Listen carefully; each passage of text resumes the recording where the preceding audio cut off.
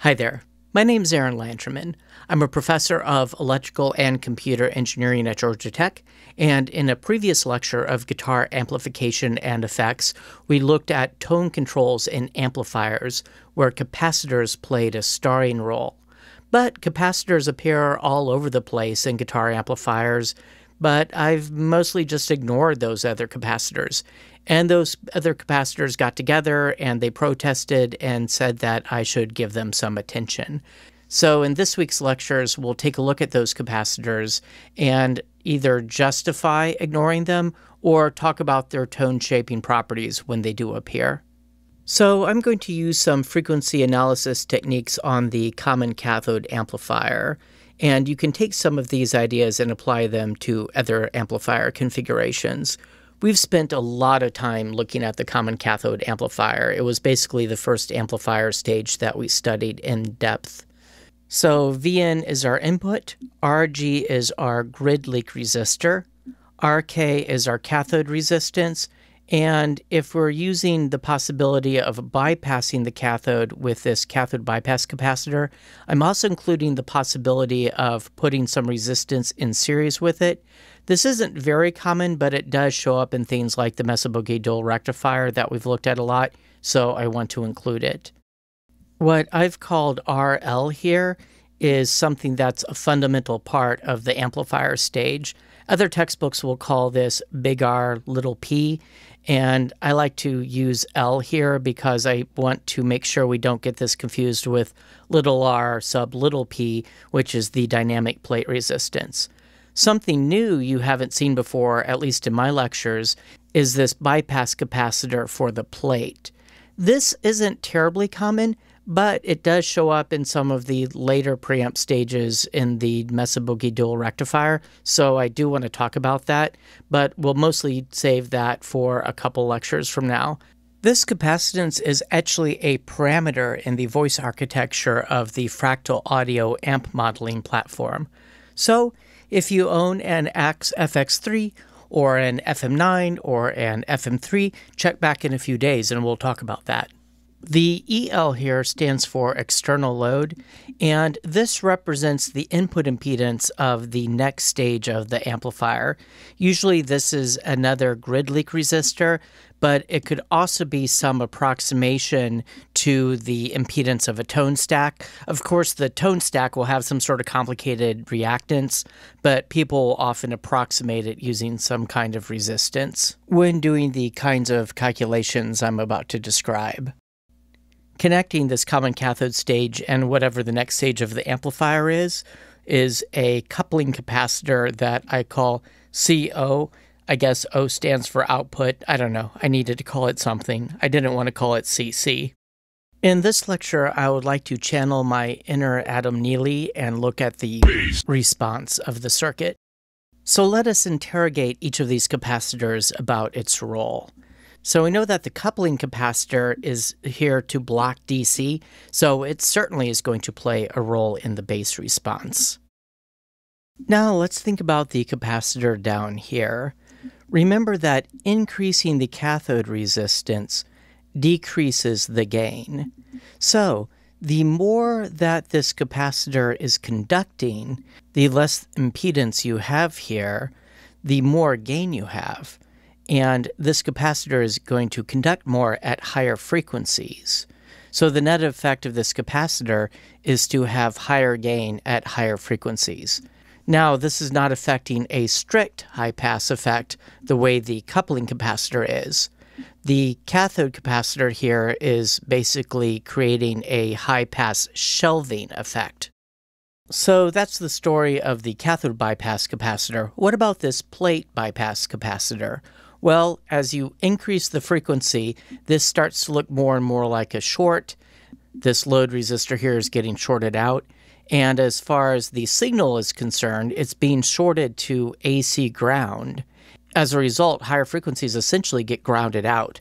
So this has a low-pass filtering effect, and so this is playing a role in the treble response. So we will look at the capacitor CP in another lecture, and for now, we'll just get rid of it. Now, we could compute the transfer function including both of these capacitors, but that would be fairly tedious, and it would also give us a formula that would be fairly unintuitive. So here I'm going to use an approach called the method of short circuit time constants for approximating the low frequency behavior of circuits. So in this method, you basically examine the capacitors mostly responsible for the low frequency response one at a time, and when you're focusing on a particular capacitor, you short out the others. So since we're focusing on CO in this lecture, I'm going to short out CK. A little bit later, I'll hand wave to try to motivate this approach a little bit. So since I've shorted out CK, I can replace RK in parallel with RKC with its parallel combination, which I'll call RK with a superscript AC. And this is a notation that I used in a previous lecture. And in that previous lecture, I think at some point I actually dropped the superscript AC notation. Here I'm going to keep it because we'll do some derivations over the next couple of days where making the distinction between RK and RKC and RK superscript AC will be helpful. Now I want to study the small signal circuit, so I'm going to replace the VPP up here with the small signal quote-unquote AC ground. All right. The AC here inside the triode now means that this triode symbol is representing our small signal model. And our general technique in this class has been to not use the small signal model directly, but instead use a Thevenin equivalent circuit. You might want to go re-watch our lecture on Thevenin equivalent circuits for tubes as a review. So, if we were to suppose that the frequency was extremely high so that you could represent this as a short, we might compute the transfer function by saying, okay, well, we have a voltage input. It's getting multiplied by the raw gain of the tube, mu. The overall structure of the amplifier is inverting, so we have a minus sign. But we don't get this voltage directly. We see it through a voltage divider. And here I've created a convenient notation called RACL. That's RL in parallel with REL, which would be reasonable to do if this was actually shorted. So our voltage is being divided across RACL, so that's on top. And then in the denominator, we have the series combination of RACL, RP, the dynamic plate resistance, and RKAC, but times this mu plus 1 term we get from looking down into the plate of the tube in terms of seeing the resistance looking out of the cathode on the other side. I've called that high frequency gain A subscript infinity, and this is the sort of formula that we've computed and used previously. Now, at DC, this cap is open, so the output is basically just hooked to ground, so you get nothing out at DC. So we can guess what the form of the generic transfer function of the system is. It's going to be this A sub infinity times a canonical high-pass response. So if I plug in j omega for the S parameters here, and then let omega go to infinity, this entire term goes to 1, and I get A sub infinity. So the name of the game now is to figure out what omega sub O is, and I picked O here to match the O in the subscript here. It will be convenient to divide the numerator and the denominator here by omega O, and then rewrite it in terms of time constants, tau O, where tau O is equal to 1 over omega O.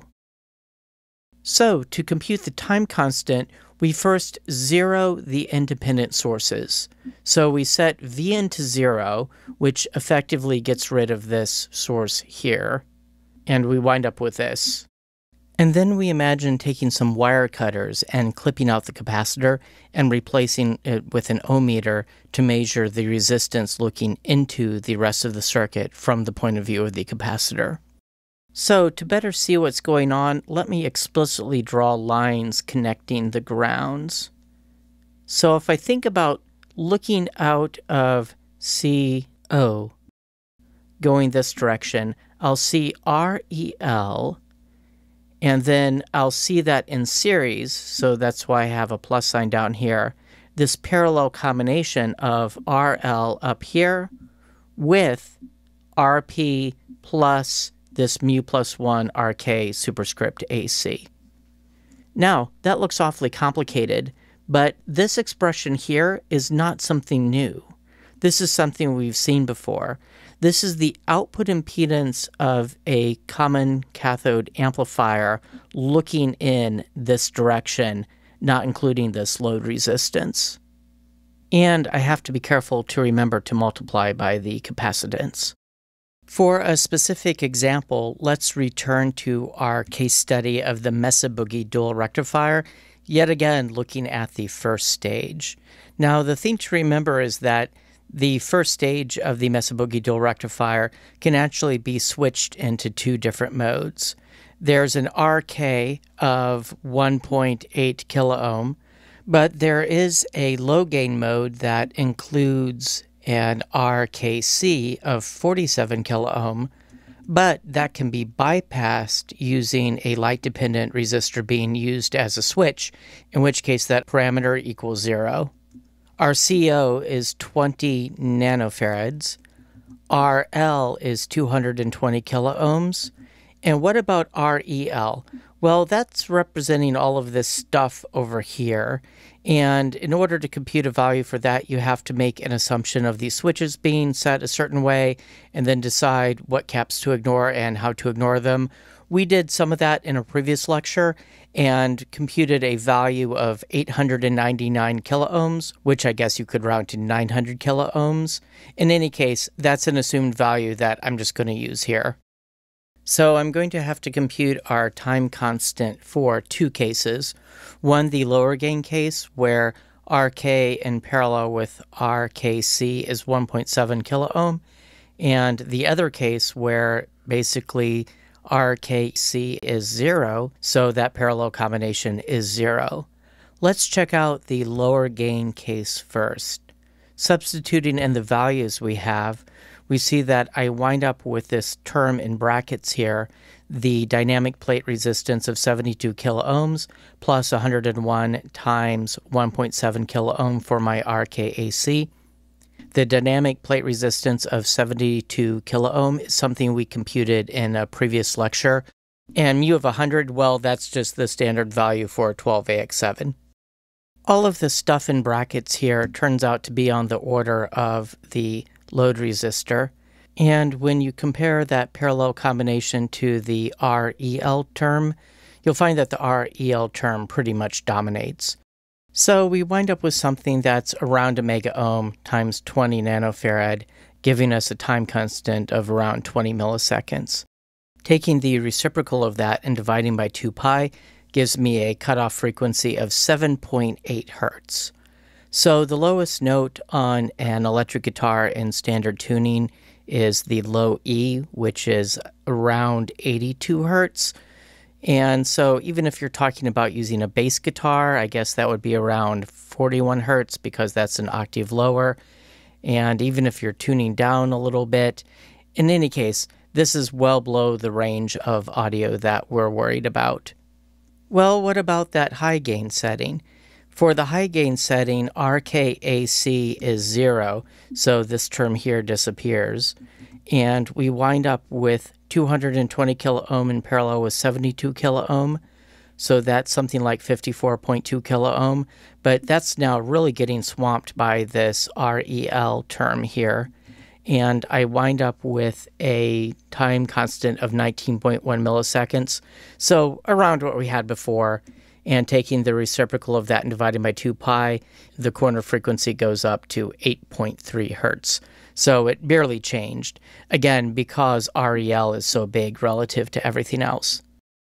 So we can conclude that at least for that first preamp stage on the Mesa Boogie, this coupling capacitor isn't playing a musical role.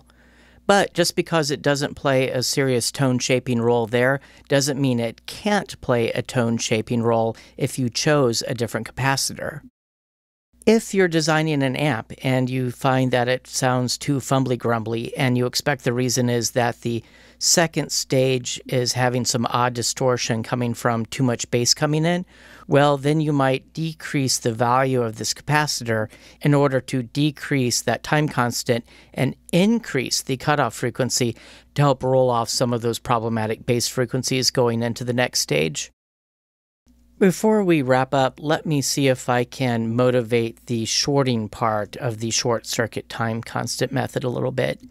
So we were focusing on this capacitor here, and I said, let's short this capacitor here. Let's imagine what would happen if instead we open this capacitor. Well, then the only resistance we have down here would be RK. So RKAC would basically just be RK. It would be a bigger number.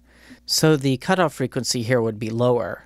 So that would be more optimistic. If you're thinking from a traditional electrical engineering amplifier design standpoint, you generally want to have a wide bandwidth amplifier and you would want to pass those low frequencies. So by shorting this capacitor here, you're deliberately going for the most pessimistic estimate of FO. So in this lecture, we explored the effect of CO by shorting CK. In the next lecture, we'll explore the effect of CK using the method of short circuit time constants by shorting CO.